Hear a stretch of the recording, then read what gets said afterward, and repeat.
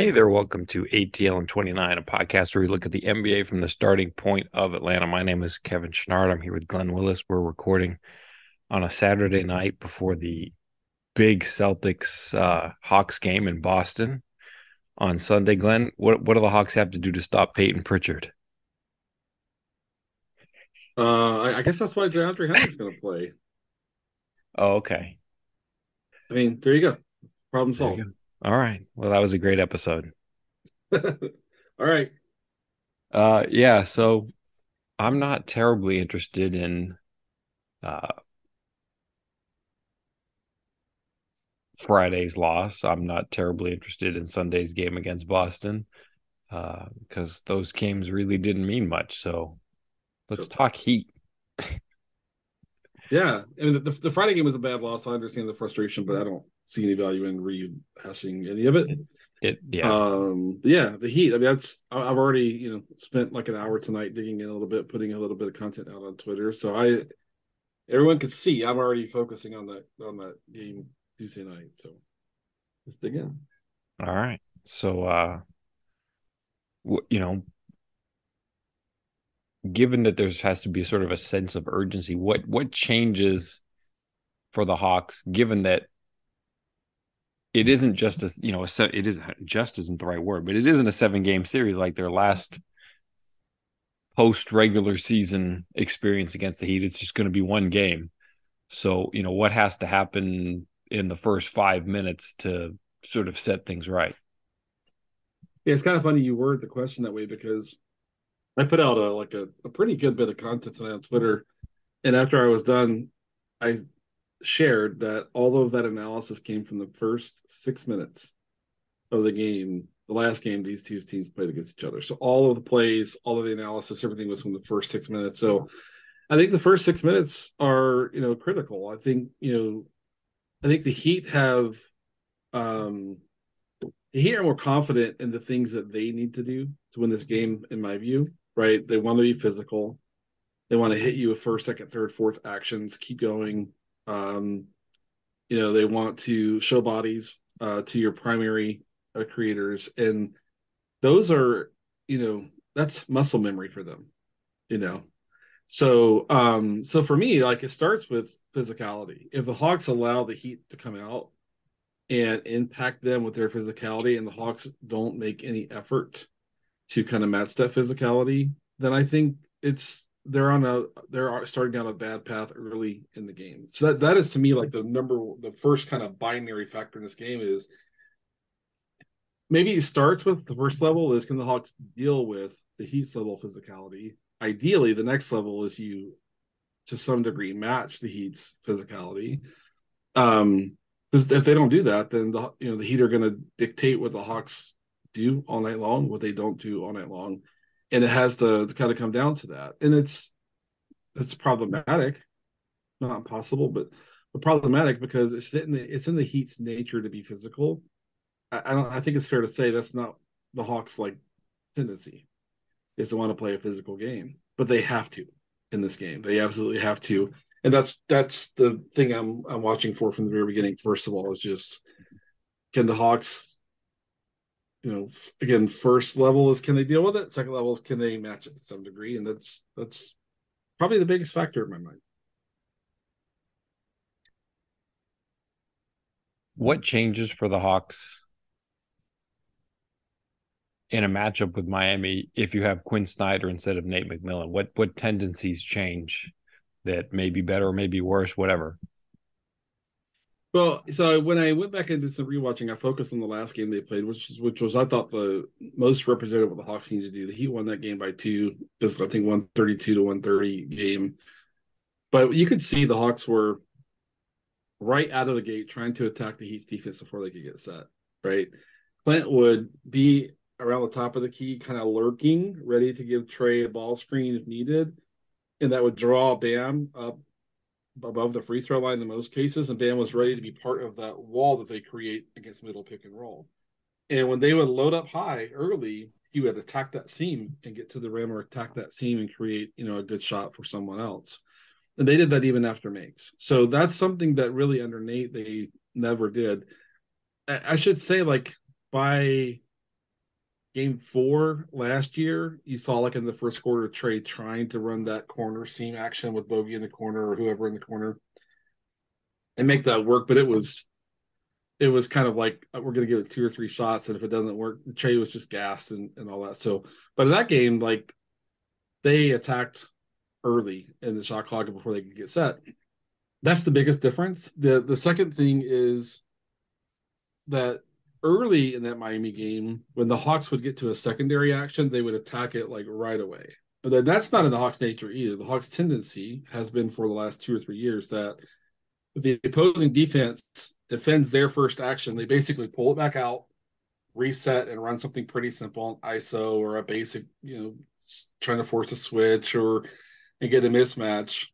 And I shared one of the things I shared on Twitter was that when I rewatch these two teams play from this year, the major thing that jumps out at you is that when Miami's opponent shuts down their first action, they go right to the second action, right to the third action, right to the fourth action, boom, boom, boom, boom, boom.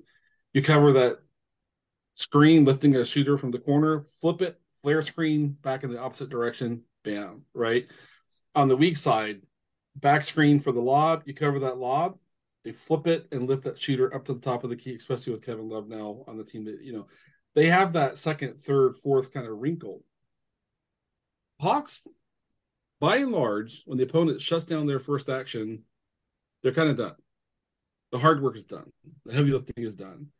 And in this game, that absolutely can't happen. So I'm interested. Like DJ would run a side or slash pick and roll, and the Heat would switch it and cover it, but then the Hawks would kind of work the ball through the lane, create a bunch of space, and then someone from the weak side would attack that space right down the middle and get to the rim. Hunter did it. You never call Hunter getting to the rim in that first quarter of that last game.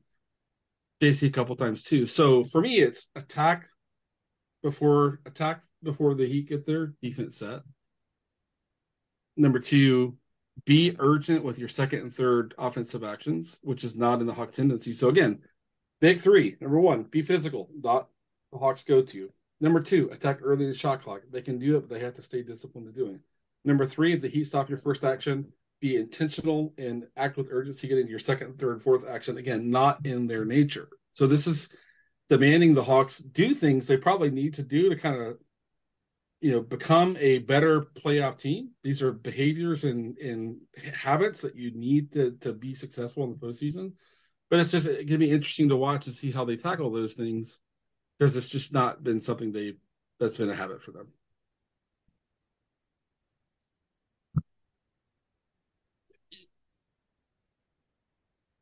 When you ask Quinn, about what he's looking for out of the Hawks, what he's trying to tweak since he got here, a lot of times the things that you hear is, spacing and things like that.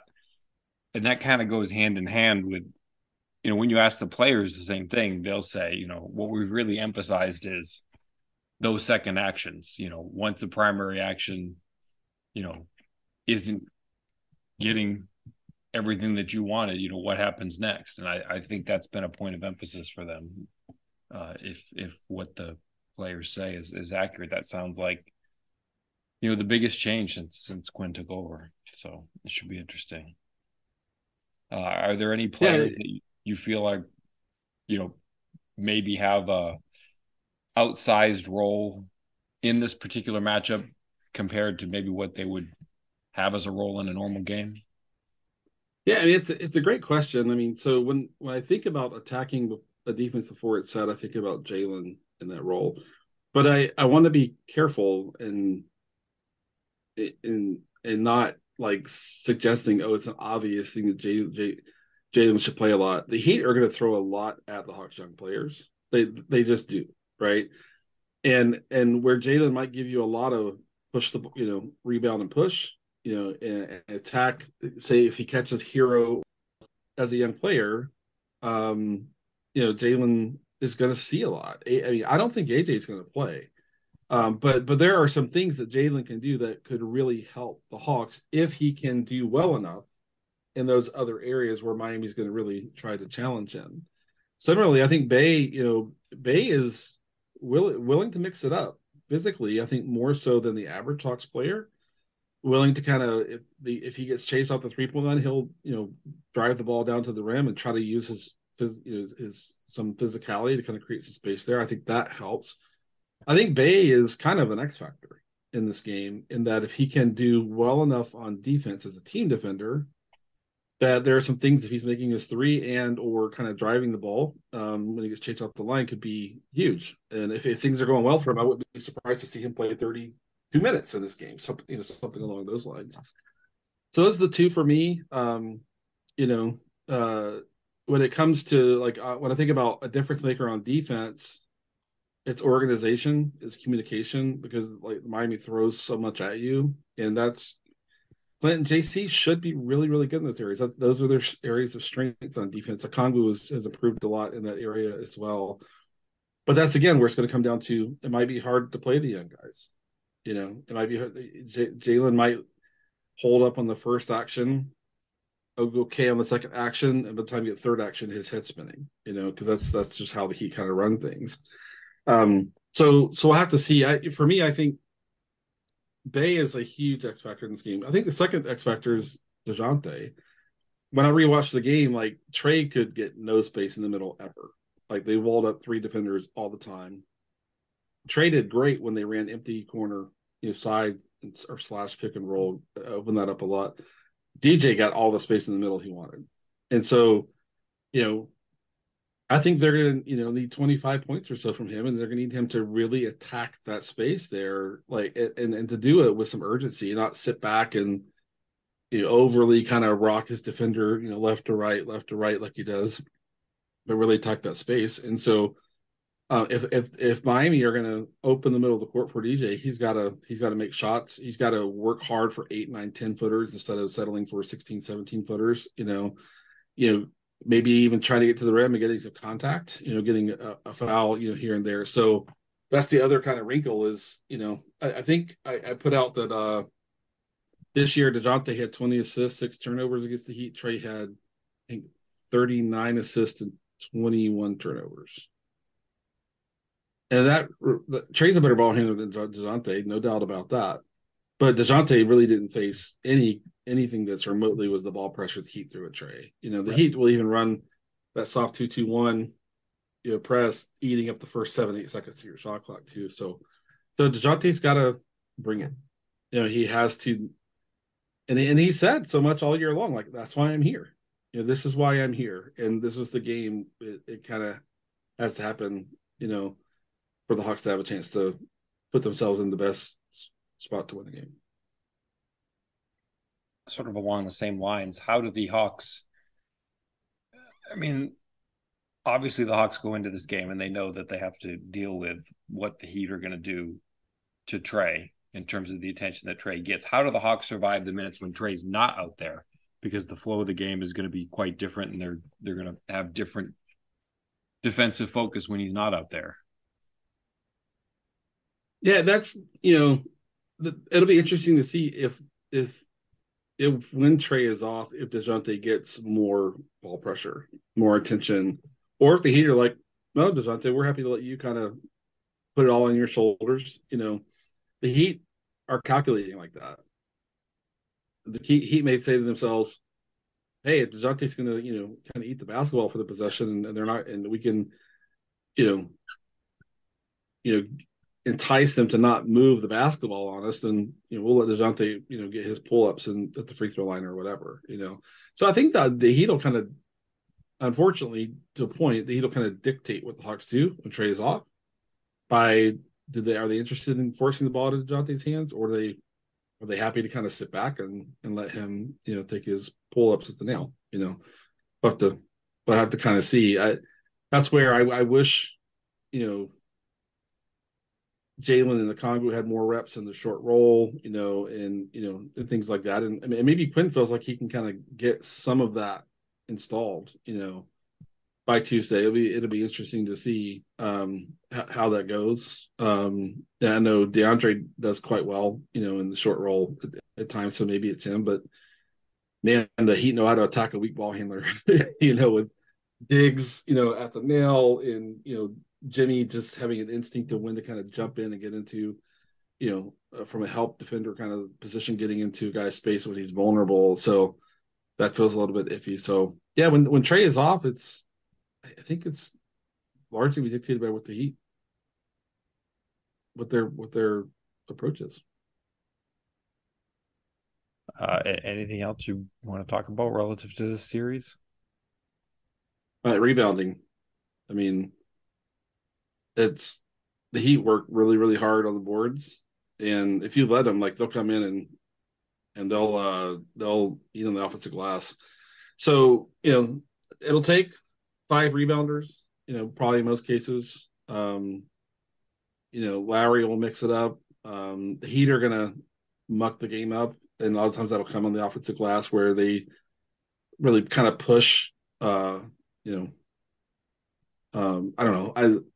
I'll view it sometimes as kind of a sportsmanship, boundary they're kind of pushing, there and things like that, and especially a Lowry, and things like Oh, that. So, hmm. you know, so the Hawks will have to maintain their composure and hopefully do a little better than I do at times. So I get kind of riled up seeing that stuff. But the other area is just the rebounding.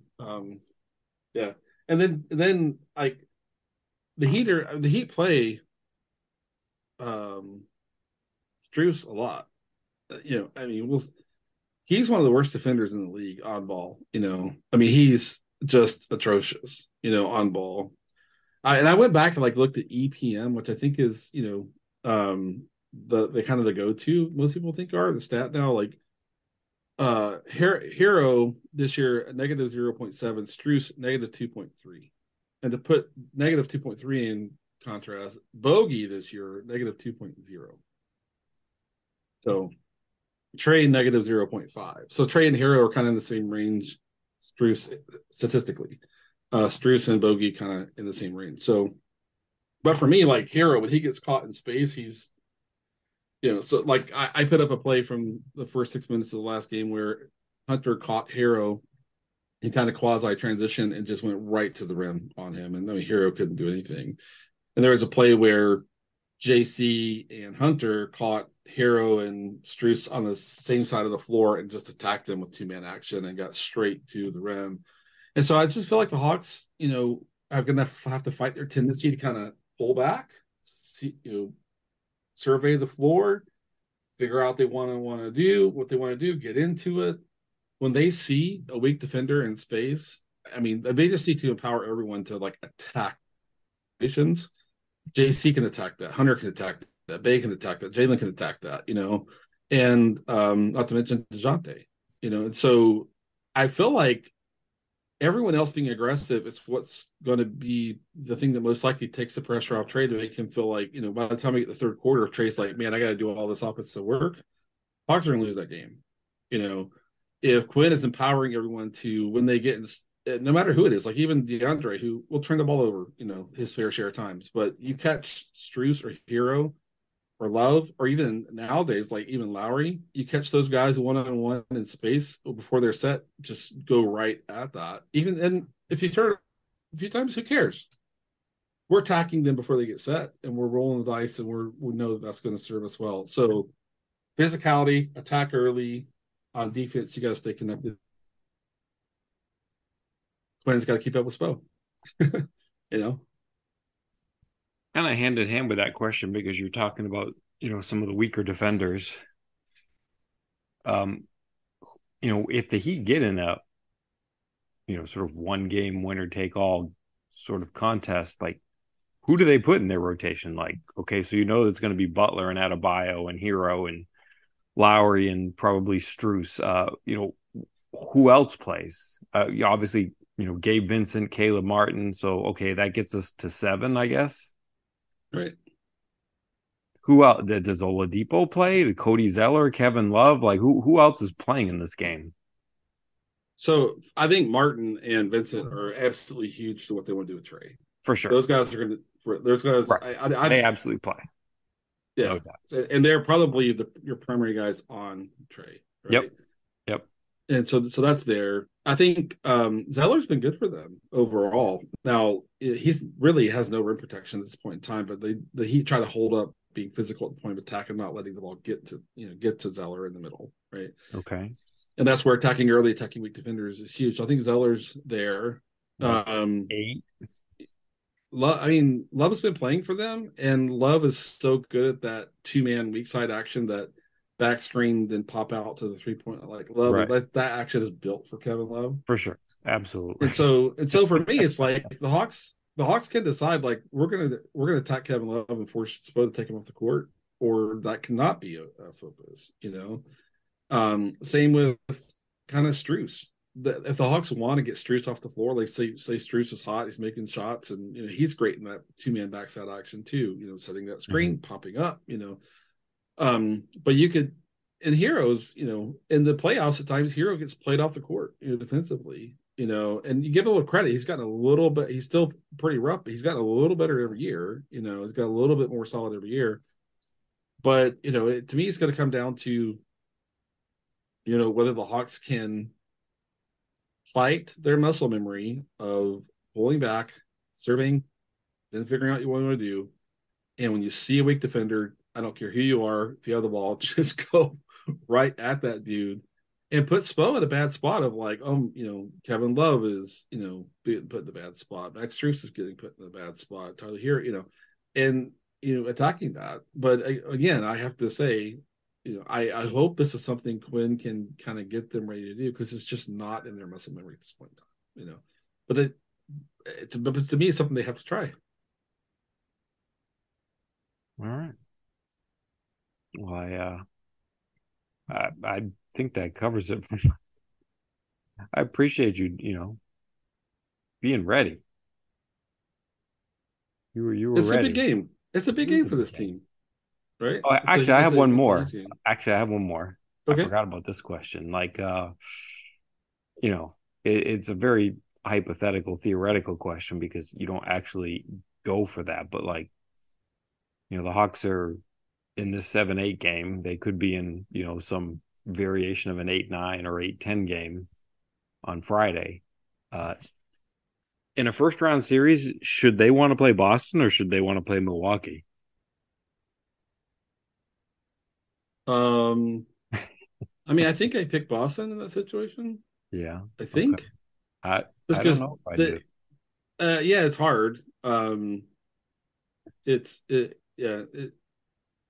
I think I picked Boston only because their 3 point variance can swing in the opponent's favor sometimes, right?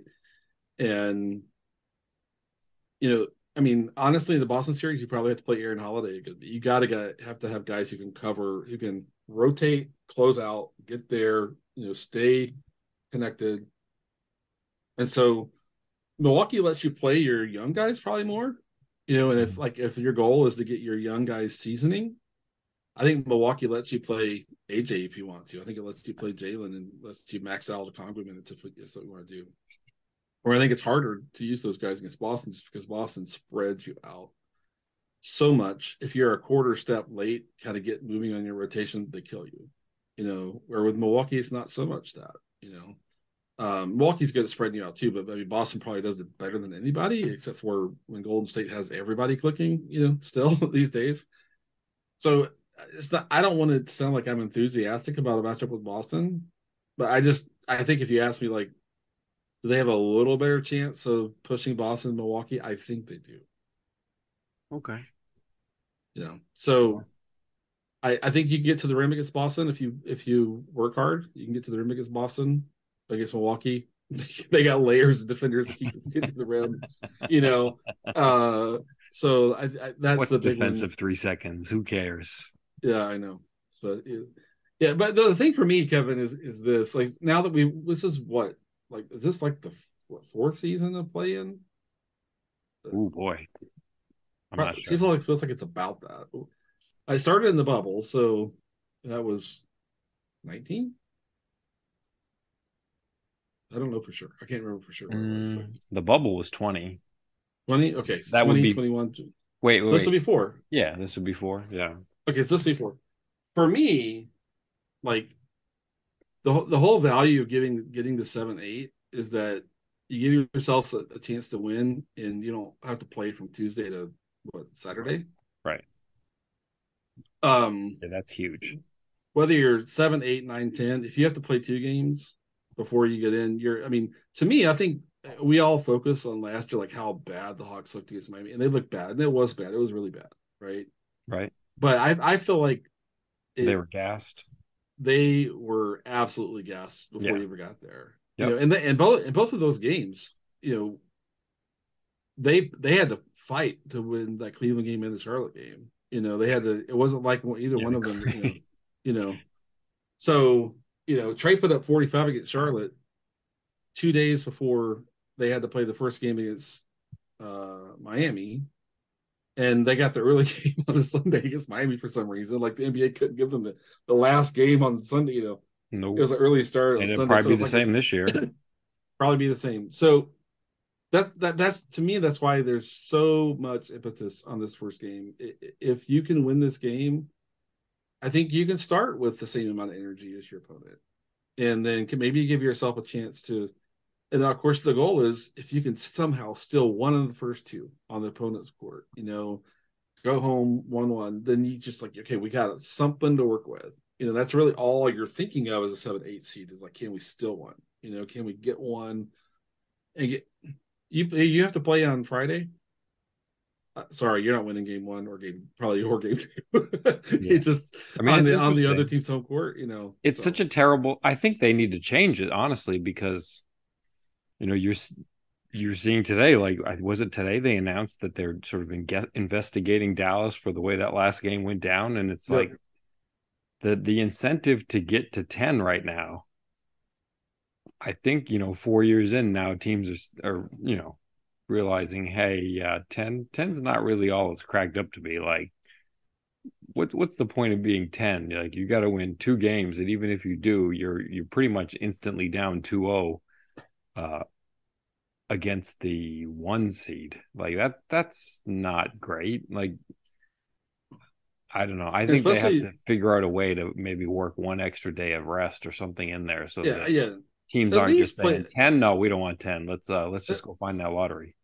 I mean, and I understand that like the 1 and 2 seed, you kind of want them to play on Sunday because of the Right. some more prime time, more eyeballs, and Right. but maybe at least make it the last game on Sunday. I mean, Yeah. come on, like, Right. Hawks Heat played the first game Yeah. on that Sunday, which was just crazy. But I agree. I don't think they should have to play until Monday. If you play on Friday, I don't think you should have to play until Monday. It's just I mean, not that anyone's going to care about anyone standing up for a 9 or 10 seed or 8 seed, But I think you or just whatever. protect the integrity of the process. Like, you can't, Yeah, if you want to point a finger at Dallas and say, "Hey, you did this the wrong way," like that's you've got to give that. them some incentive to want to be there. Yeah, yeah. And then this year, you look at what Dallas did, and I mean, if you're like, okay, we could get 10, maybe, or we can get some ping pong balls that could get us first. Yeah. You know, and there's a pretty attractive guy in this draft class that I mean, New Orleans didn't they go from what were they 13 or 14th, and we got all the way to one, to get Zion, So I mean, I think they left almost the whole field, that year, and I remember the stories about Alvin Gentry running around the room saying F yeah, over and over and over and over and over, so I mean, I everyone has their little slogan for like tanking for whoever or and for me it's like embracing the seller for the French feller is what I've been saying all year long, with Vic. So 9 and 10 is not an enticing spot to be in. I mean, the only kind of outlier I could see is like if it's a team that has a superstar that missed almost the whole year, he's finally back. He's been Yep. playing for 2 or 3 weeks, and then they're actually more like a 6 or 5 seed. That's different. Yep. There's not one of those this year, to me. So, but so I mean, for me, I also put down on Twitter since February 1, offensive rating Hawks 4, Heat 20. Defensive rating Hawks 21, Heat 20. The Heat are not some special team, right? Right. Their habits are special. Their ability to scheme and adjust on the fly and out execute you and be physical is is pretty unique. If you can deal with all that, they're a very beatable team. The Hawks have a better record than them since February 1st. Uh, they've been below league average on offense and defense since February 1st. They haven't added anyone since February 1st. I think Lowry makes them worse in large overall when he's on the court. I don't know I'll that say Love that helps them unless, against Trey. I think, like, yeah, I think yeah, somebody like Gabe Vincent, like you said, Gabe Vincent and Caleb Martin are more useful in the series against yeah. Trey. Give me 38 minutes to Gabe Vincent if I'm Yep. Spo. Yep. Give me that. So the Hawks can win this game. I think it's a mental exercise of dealing with physicality, trying to match it, dealing with the execution, second, third, fourth action. Can you